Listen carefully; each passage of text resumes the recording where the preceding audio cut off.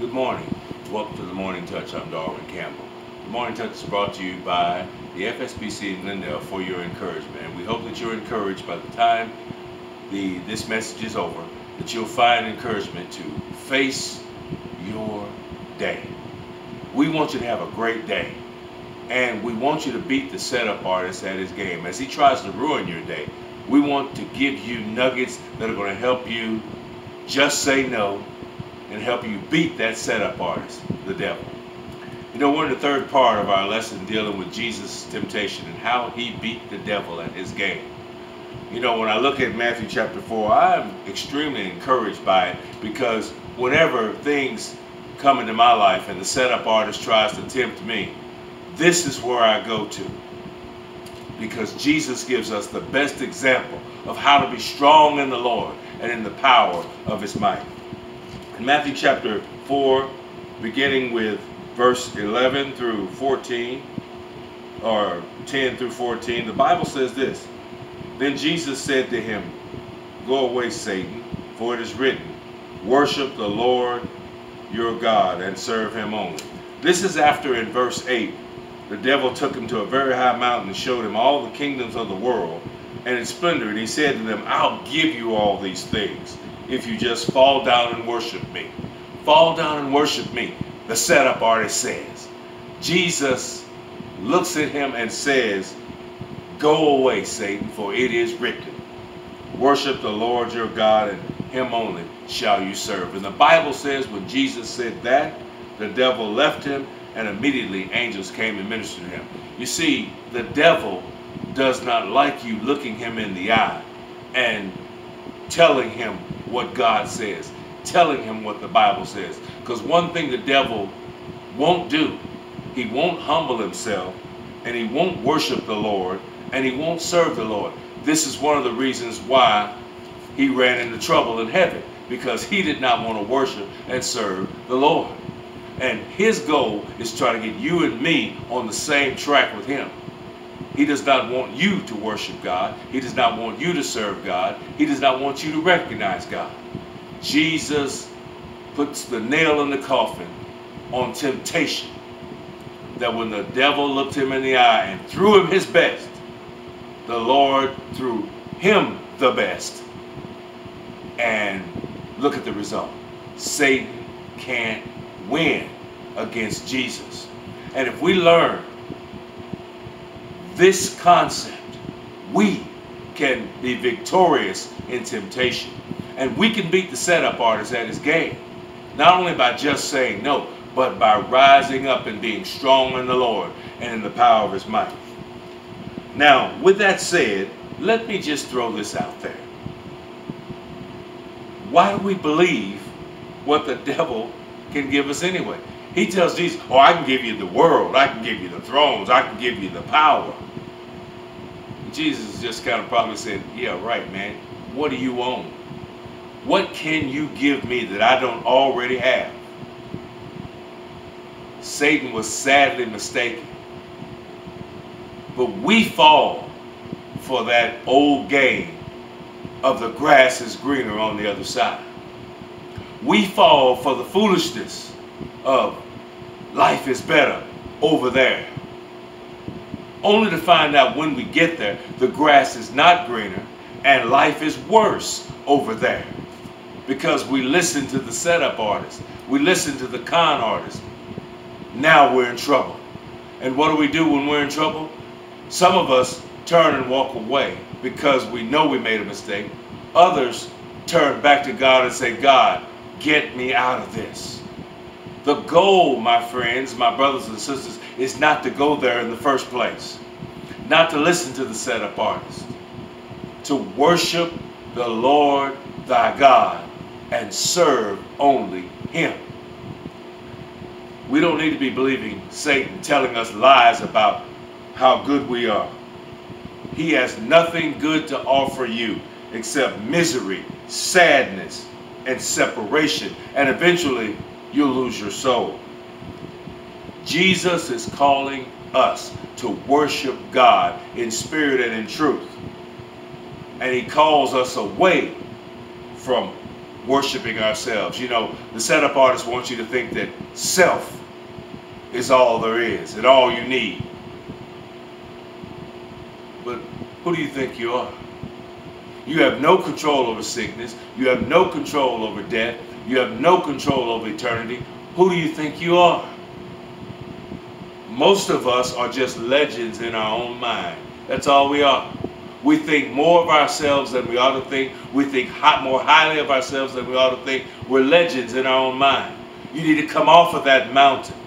You need to come down from that hill and see the reality that without God, you are nothing. Self is not the answer. Material things are not the answer. A lot of us think, well, I've got a nice car, nice clothes, nice home, nice job. I don't need anybody else. And God, who is that? We get that way. Walking with our noses in the air and our chests poked out like we're somebody. Without God, you are nobody. You are nothing. Life does not consist of the abundance of the things that you possess. That's what Jesus said. And that is true. Mansions on the hillside can't save you.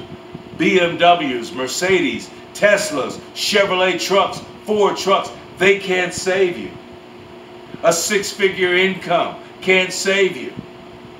A strong portfolio on Wall Street can't save you. Jesus says that one day you will die, and then who will these things be? Jesus also says in Matthew 16:26, what will it profit a man if you gain the whole world? Cars, clothes, women, parties, boats, portfolios, money. What does it profit if you gain the whole world and at age 80, 85, 90, you're dead and gone? Then who shall these things be? The most important thing for you to do is to worship God first and serve Him. Jesus' wise words are good for us today. The focus must be on worshiping and serving God. All of this that we see today will pass away. All of this that we see today, we cannot carry with us. We need to know and understand that this life is only temporary. Where we are now is only temporary. It will not last forever. So pay attention to what Jesus is saying today. Pay attention and stop listening to the setup artists. The most important thing we can do is understand that God wants us to understand Him. God wants us to know Him. He longs for us to hear Him. He wants us to stop, look, and listen and hear His voice. Because God wants to give you more than you've ever seen before.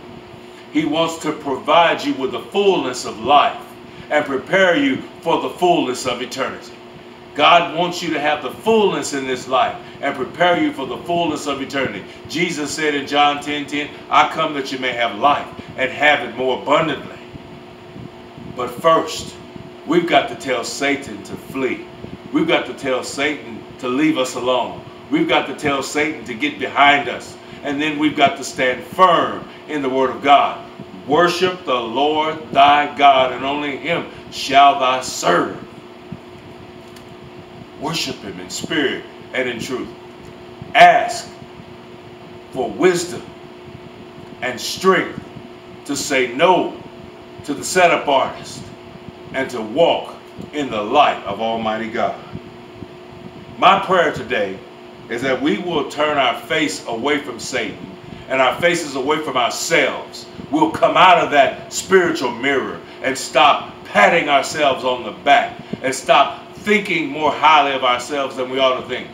We need to stop the idea of being legends in our own mind and focus on God, Jehovah, Yahweh, and His desire for us. Jesus said, I come that you may have life and have it more abundant.